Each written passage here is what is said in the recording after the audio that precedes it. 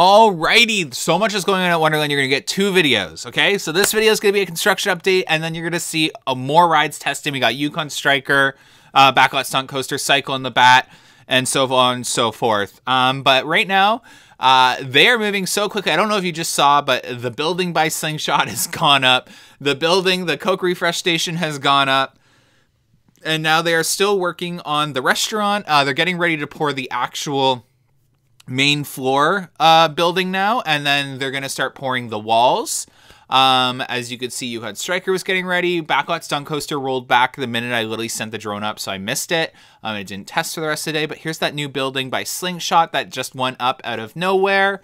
To be honest, you're about to see some construction in Splashworks as well. It seems like Cedar Fair is in a huge revamp of the park. So they're removing some of the ugly things and replacing them with better looking structures. And I have a feeling that's why we're not seeing anything going on in Action Zone. I have a video coming out soon. It was supposed to be out this week, but it's gonna be out next week now, talking about why I think Action Zone is on a limited timeline at Canada's Wonderland now, and there's a huge expansion coming in that area to bring it back to its former glory before Paramount. So I'm going to touch on that. Carowinds has a lot to do with my reasoning behind it, but that video will be coming out next week now. So here is Splashworks. They are removed the patio on both sides of the Pizza.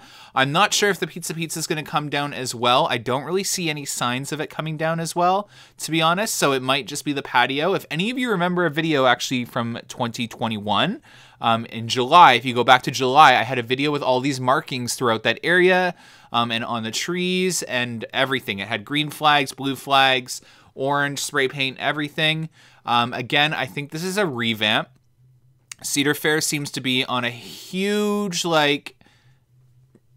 thing with revamping their parks, making them more beautiful, making them more placemaking, and I think this is just one of those. I don't think it's anything serious, but the timing of the markings showing up was a little odd. They showed up really early for it just being a revamp of the patio.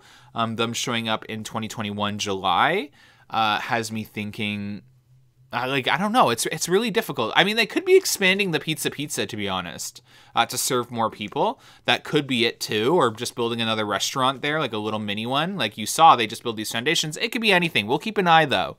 So that's a really quick update. Stay tuned for the testing video to come right after this. So thank you so much and have a good weekend. Bye.